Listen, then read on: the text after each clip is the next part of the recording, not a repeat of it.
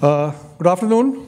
As they say, this is the test of a real moderator is to run the panel after the lunch session, right? So here I am. Thank you all for being with us, and we have some very interesting panelists today.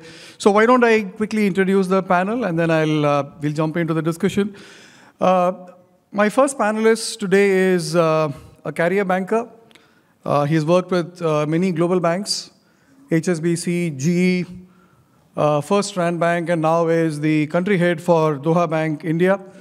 Please welcome Manish Mathur on stage. Manish.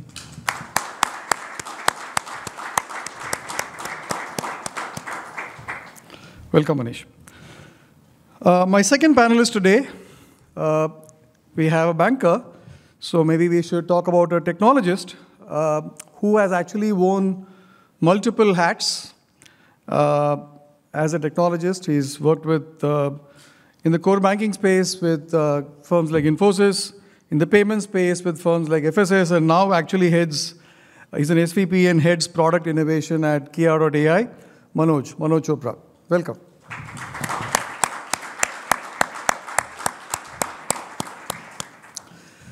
So we had a banker, and we have a technologist. It's time to also have someone who's actually a techno banker, someone who's actually worked with multiple organizations, including i2, Credit Suisse, Samsung, was earlier the founder of, he's been a founder of two interesting fintechs, presently the founder and CEO for BharatNXT, which is a B2B payments on credit cards, fintech, Akshat Birla.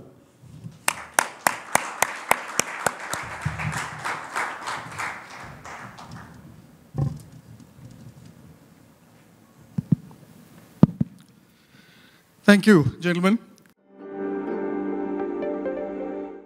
The discussion today is actually on instant payments, quote unquote, the flag bearer of digital banking. And we saw some very interesting conversations this morning.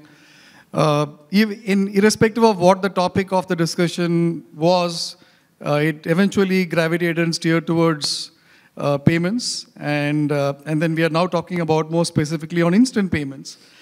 So I'll probably start with you, Akshat. I think, if you could actually help define the concept of instant payments.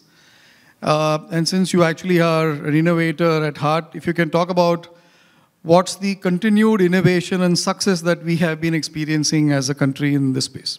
No, absolutely. I mean, this is a very big question, but I think, to answer that question, we'll have to go all the way back to 300 BC, when we had coins invented, right?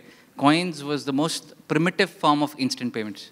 You traded goods, you gave coins, and voila, instant payments are formed, right? And as we graduated toward more convenience and towards more inclusiveness, we started moving away slowly from instant payments. So we go back 17th century when notes were invented. Then once notes were there, then we came into checks. And checks, of course, they gave a lot of convenience, ability to pay later, but also brought in the whole concept of delayed payments as well, right? And then go down the route where, first credit cards are issued. 19th, almost like 20th century is when digital payments started to sort of take shape, right? But it was not until the 21st century that we saw semblance of instant payments come in. So IMPS was born in 2010. Basically, the CTS systems came in 2011, and all of these things started to happen, right? So this was basically where we started to see that, okay, payments can be instant again, and it is not cash which is instant, right? And to give you some context, how many of you here have cash in your wallets? Just raise hands. Congratulations, you have a 17th century artifact in your wallet. I mean, this is how far back cash is going, and it's still not disrupted with, yes, we have achieved a lot, right? I mean, if I go into sort of where we are at now, so, just contextualizing where we are at. We do about 50 million checks a month, 100 million PPI transactions, 220 million debit card, 230 million credit cards, 400 million wallet transactions, or 500 almost.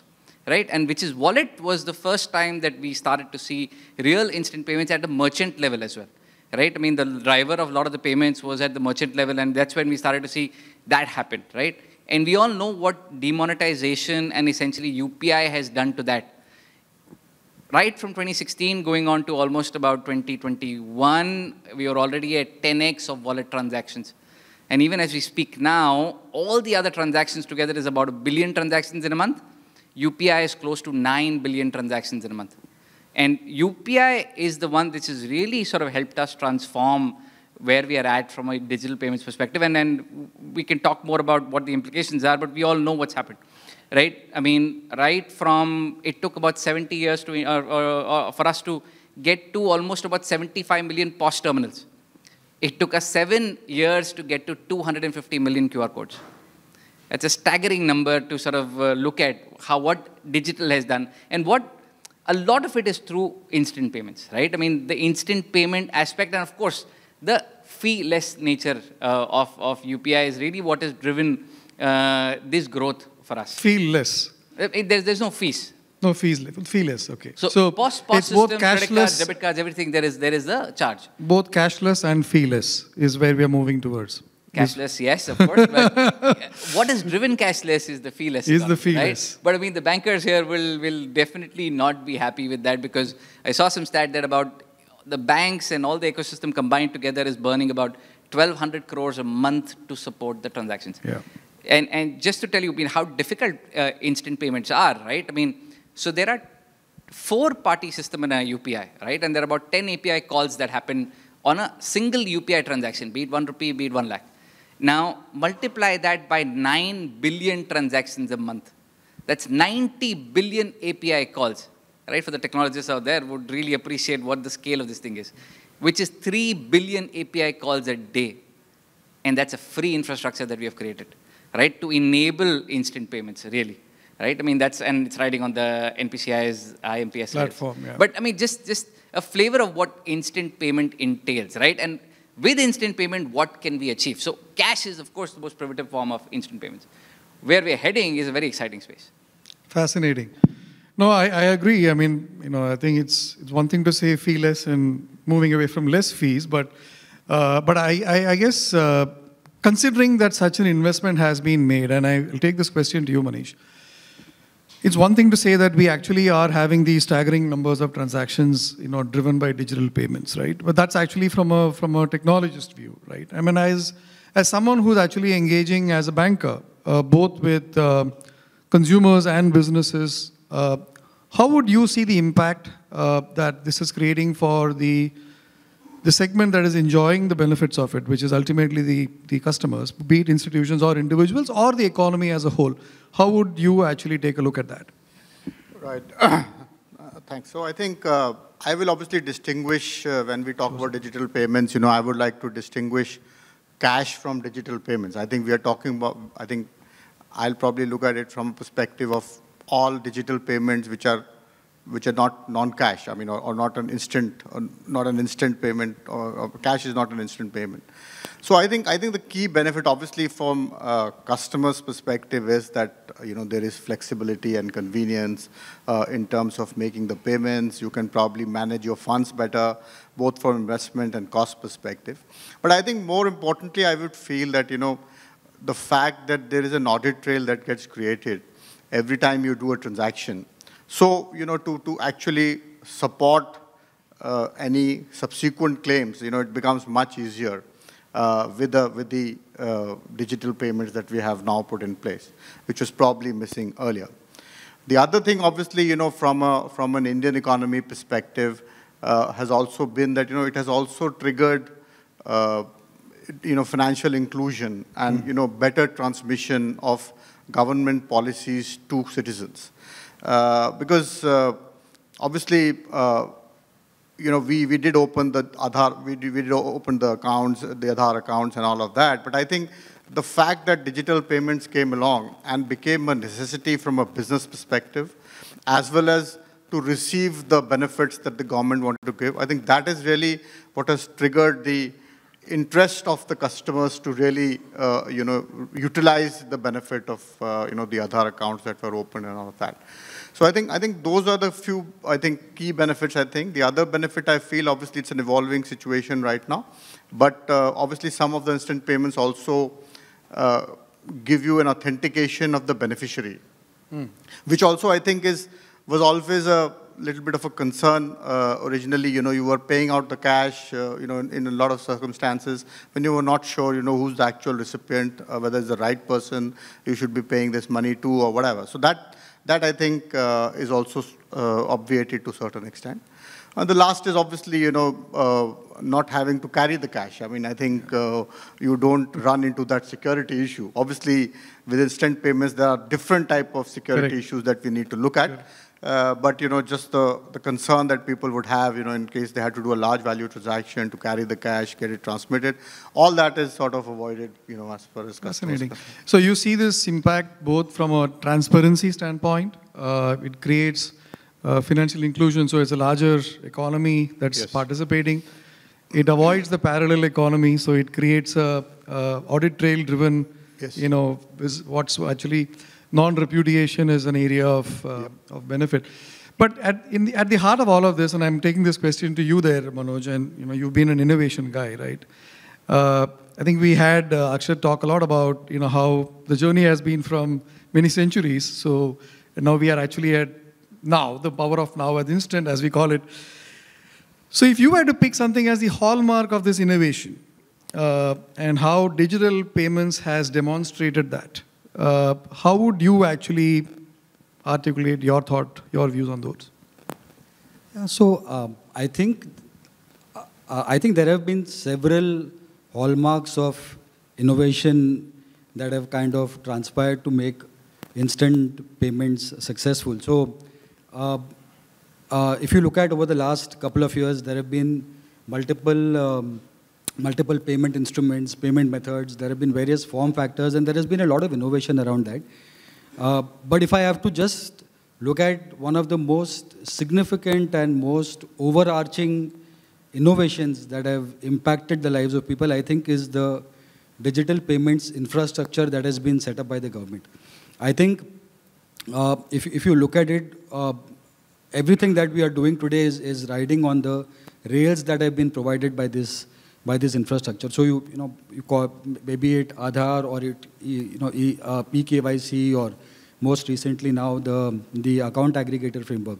All of that I think has been very, very significant. If you look at Aadhaar, for example, which is the unique identity that all of us have, and that has really helped in creating a number of Jan Dhan accounts, which is close to about 48 crore Jan Dhan accounts, I think maybe as on last month. But if you really look at the success of UPI, Jan Dhan accounts has been one of the key factors that has kind of resulted in the success of UPI. So UPI, these Jan Dhan accounts have helped the proliferation of UPI. But UPI itself has been one of the outcomes of the digital payment infrastructure itself. So, and there have been significant innovations around UPI itself, and UPI, NPCI continues to innovate around UPI, right? And you have almost a new product coming every quarter, if not every month. So, and most recently, just about a week back, RBI has enabled loan accounts where you can transact through UPI. So you have your credit lines which can be utilized through UPI itself. So I think that is the second thing. And third, I think, is a very, very insignificant thing, or a significant thing, so to say, but which all of us ignore, and which I think Akshat also mentioned, is the QR code, I think. Which, all of us, it's part of our daily lives.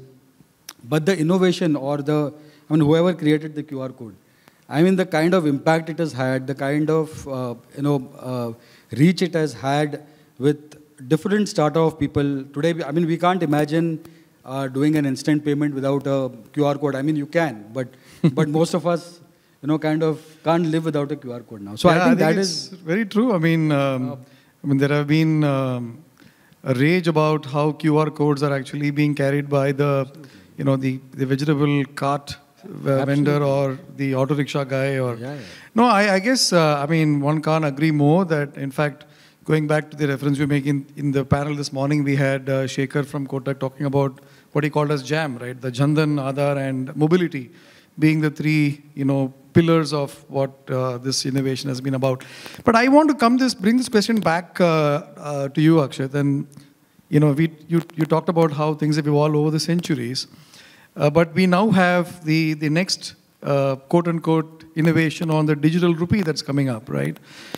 So how could that impact, in your view, both the instant payment space and more specifically on, the payment space and more specifically impact the instant payment space? Yeah. No, I think e-rupee is a very fascinating debate, right? Because if you look at what has been achieved, from 1 billion transactions, we've gone to 10 billion thanks to UPI, right? And you would think that, a lot of digital payments are now happening on these platforms that have been enabled, the infrastructure that has been enabled. But if you then step aside and say, hey, what's happened to cash, right? Cash was 17 lakh crores pre-demonetization. Where are we now? We're double of that. We're 32, 33 lakh crore of cash, even now, despite all these transactions happening. So there is something which is missing, right? And Mr. Manish alluded to that. The whole digital ecosystem brings in traceability, right? Helps you immensely. But there is still a segment which is saying, hey, I don't want this traceability. I love my cash. I want to spend it. I don't want anybody to monitor it, where my cash is going. And for RBI, this is a big problem. This is a 5,000 crore problem. Printing cash a year is 5,000 crores for them. If digital is not going to take it away and people still want anonymity, right? The whole thesis is, can we bring in something which brings that anonymity and also moves in with the time of crypto payments or blockchains, right? Which is where the whole e-rupee has come in, saying, hey, we'll have a central blockchain currency on a distributed ledger. But the only difference is going to be, from a cryptocurrency, there is going to be a central regulator managing the flow and supply of funds. So they're creating a two-layer almost ecosystem, which is saying that, hey, we will give you wallets to everybody. You will have money in your wallet, and central bank will basically be the custodian of that money and decide that, okay, if you were getting 50,000, they're the ones who are sort of saying, okay, I promise to pay the bearer the way you actually read it in a rupee note in any case. Yeah. What's that? I promise to pay the bearer of this note. Yeah, correct. Exactly the notes, right? And what you do with that money is not something which is going to be traceable by any bank, right? So you can go spend that money, and that portion of your wallet is going to be managed by the distributed ledger. So your, whatever transactions you've got done is basically managed by the distributed ledger. No bank, no intermediary has access to that. That's your cash, non-traceable. But at the end of the day, it's going to be something they hope will replace the cash. I mean, that's how I am seeing it. And essentially, it's very fascinating to see how this pans out. Obviously, they're in pilot phases right now. Correct. And adoption of something like this, if it's not in tier 2, tier 3, tier 4 cities, is going to be difficult to sort of replace cash. Do you see this reviving the wallets again? This is a wallet. This is the wallet. This is the wallet. Definition of the wallet, yeah. Because essentially, I mean, it's funny because they moved away from wallets and they sort of brought in UPI. Correct. But now they're moving back to a system which is wallet and almost giving you anonymity and non-traceability, which is counterintuitive. But actually, if you think about it, it's a brilliant move. Yeah. How it pans out is a big question mark. Is what we'll have to wait and watch. I'll take this question to Manish, and this is something which we do a lot of work around the world, right, at Cedar. And when we talk to bankers outside of India, there is actually a lot of, let's say, anxiety or excitement, the way you look at it, about what UPI will have to do or what impact it has to have on cross-border, transactions, right? And with UPI being accepted or let's say being participated in by more and more countries around the world, what impact would you foresee on cross-border payments particularly? Yeah.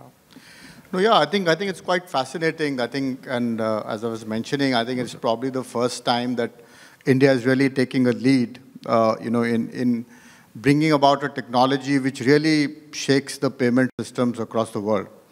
And I think, obviously, you know, and what I understand is I think NPCI is actually proactively, you know, targeting other geographies and saying, you know, we can offer the UPI solution, set it up for you for free, just to encourage, you know, sort of more appreciation and acceptance of the UPI platform. So obviously, you know, from a customer perspective, you know, it will make things far easier. I mean, the remittances can be faster. They can be more predictable. People can probably manage their accounts overseas as well as in India much better. But I think a fundamental thing from our perspective will also be that, you know, I think this may encourage more transactions in the rupee. And I think rupee will also get a bigger status, I would say, as a global currency. I mean, I wouldn't say it'll start probably comparing with dollars immediately, but I'm just saying that it'll be another currency that will be in the reckoning. And I think that, is a bigger spin-off, you know, for all of us. Because, you know, first of all, obviously, you know, I think that can probably lead to more flexibility on the capital account side as well. Because, you know, then the government can manage its fiscal or, you know, current account deficit specifically, you know, much better. And, you know, in that sense, you know, there is no exchange rate risk, you know, once you are sending the money out, you know, that's something which the RBI can control. So I think it just gives a bigger prominence to India as a country as well. And I think that I see is probably, you know, the biggest spin-off benefit that you will get. You know, besides the convenience, obviously, that customers will enjoy.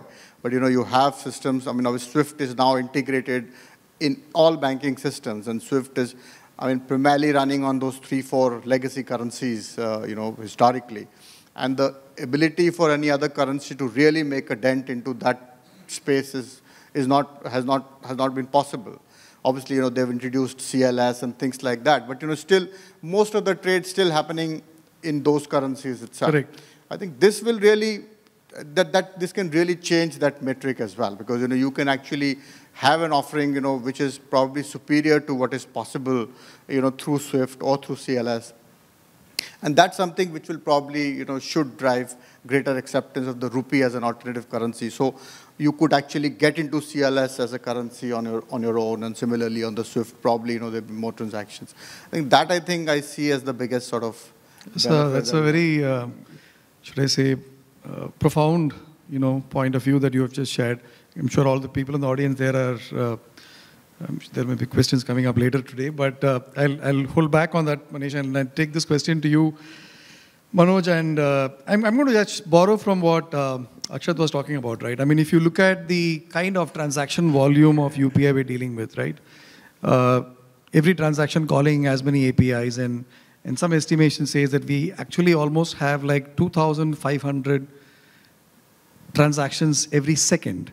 Just imagine, every second, there are 2,500 transactions being you know, transacted somewhere in this country. And you pointed out, Akshat, that there is a lot of rails that have been laid, but there's a lot of technology behind it that's invisible, and there is a lot of effort that's gone behind or is working behind.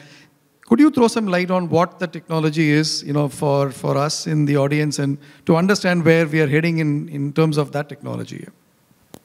Yeah, so at scale, I think that's the point. Yeah, so I think this 2,500 that you mentioned is just couple of months back.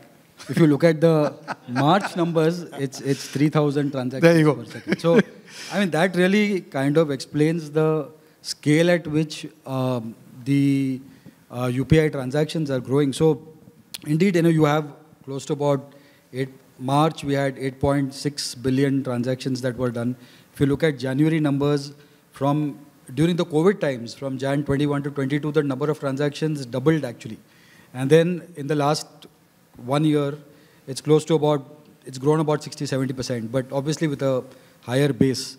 So that, if you look at now, about 75-80% of digital retail transactions are UPI transactions.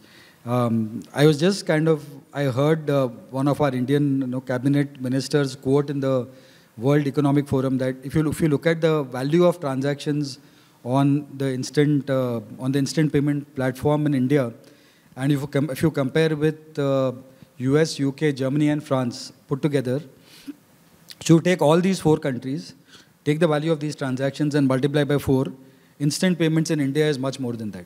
So that's the scale at which we operate. And from a Kiya perspective as well, I mean, we do about 8-9 banks. We process close to about 25% of the volumes on UPI today.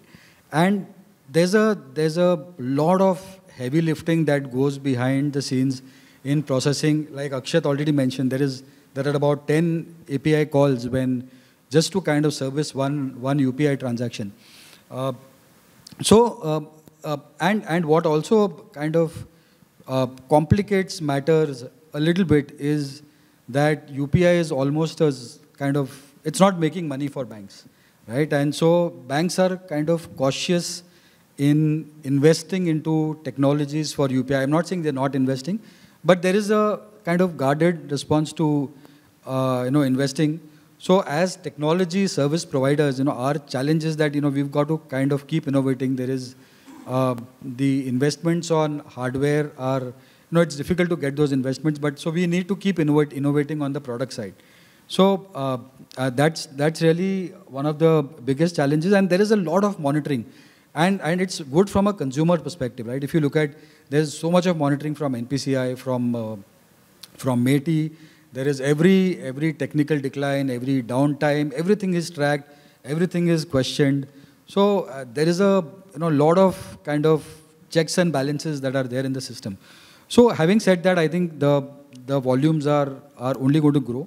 NPCI itself has set a target of 1 billion transactions a day, which is in the next 2 to 3 years. So we are about 30 crore right now to about 100 crore a day.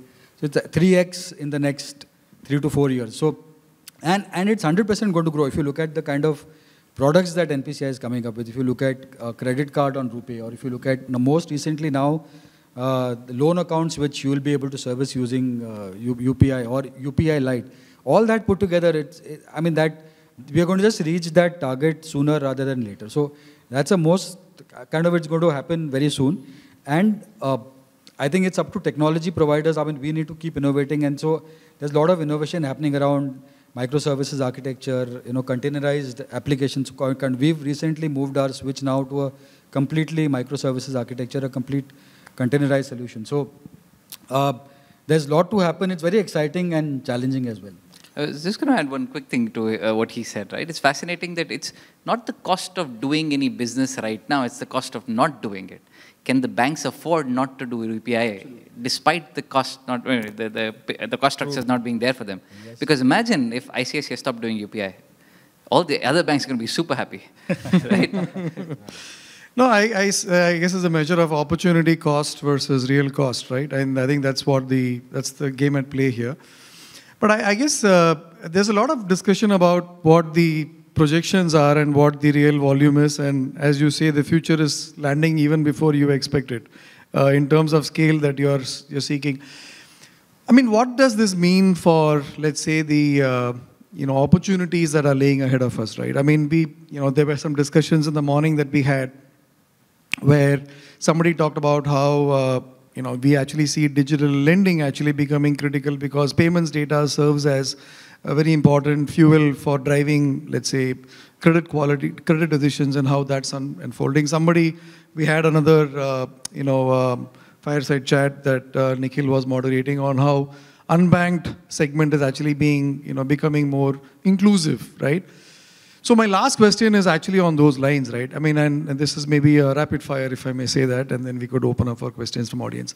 If you were to pick, one, opportunity that you foresee that all of this is likely to bring to all of us in the future, what would that be? So you want to start with you, Akshat? Yeah, I mean, see, again, as you said, the whole India stack, and as he also alluded to, the whole fact, the India stack has really enabled the payments to be at the core, right?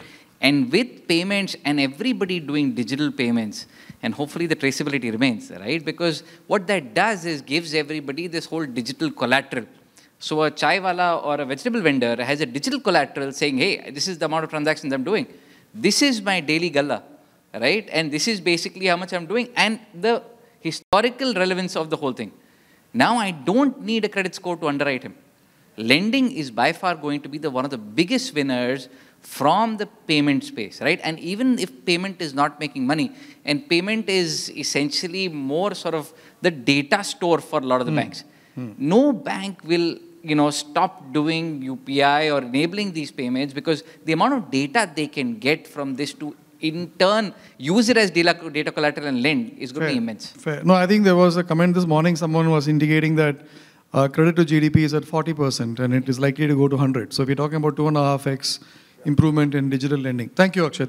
If I take it to you there, Manoj. Absolutely. I think the amount of data, like Akshat mentioned, the amount of data that banks hold today, the payments data or the transaction data, that's invaluable. I mean, absolutely. And if you kind of just put an analytics engine to it and if you kind of have the right ML platform, you kind of can get a very, very, very, very significant inferences from that data. And that can again, right, for example, right now people who have credit histories and transaction patterns, they are able to get lending done, but a chaiwala on the street, I mean, he doesn't have a credit score. So for him, I think this can lead to a huge kind of benefit from a financial inclusion perspective. I think that is something that is really going to be and plus the RBI thing. I mean, I mentioned this earlier as well, and I think we're just kind of probably not realizing or yet to realize the importance of the credit lines being exposed to UPI. And it can actually work like a credit card. Though we probably have to see how banks will provide a 30-day free credit and how the transaction points would be kind of taken care access. of. Yeah, but otherwise, I mean, it's that's going to be the next wave. So credit card and loans being exposed to UPI, I think those are going to be really the next wave, I believe. I could see Akshat already getting ideas for his next venture. All right. Manish, your turn. Well, I think I agree that obviously the kind of transaction history that you're getting created, I think that's obviously going to be very useful for banks because obviously, when historically, we have been looking at customer performance from a historical perspective at one point of time. So the balance sheet is as of 31st March, and that's it. I mean, we don't know what happened, and obviously the customers have their own interpretations of why things have moved in a certain way and all of that. So I think that subjectivity is taken out of that assessment, once you start seeing more granular data on their transactions. I think that enables credit monitoring better. But I think more on a broader level, I think it also probably will help the government or to actually drive policies.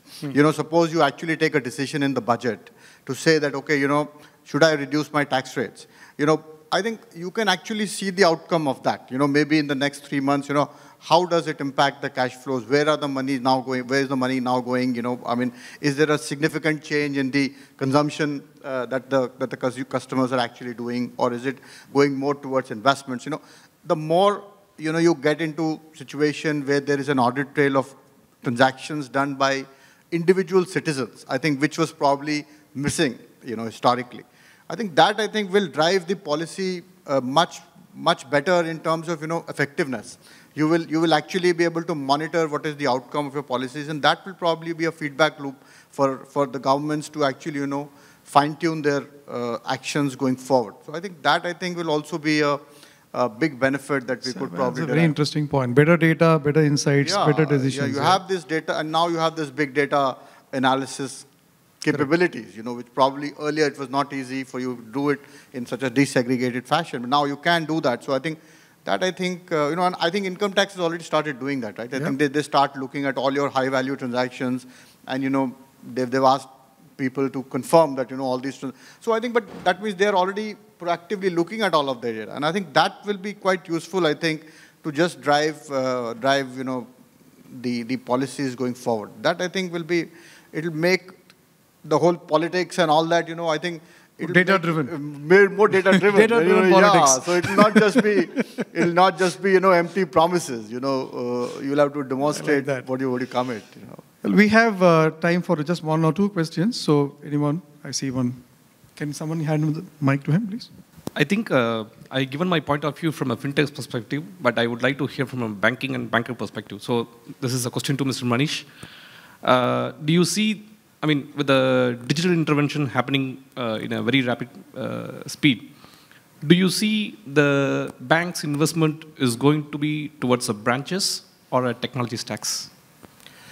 Yeah.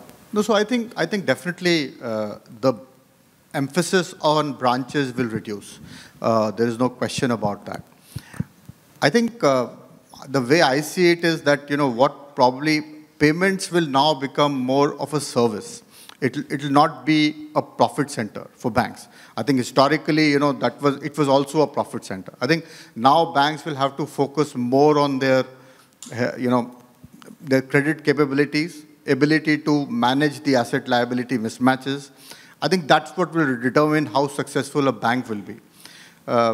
Clearly, I don't think banks, obviously, you'll have to have some branches because I think there is this mental comfort a lot of people get just by knowing that the bank actually exists. It is not just a thing on the web, because there are neobanks, right?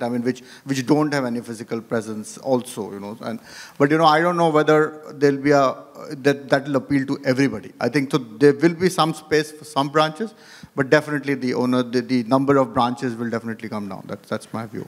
Yeah. One last question. Hand go up there, yeah.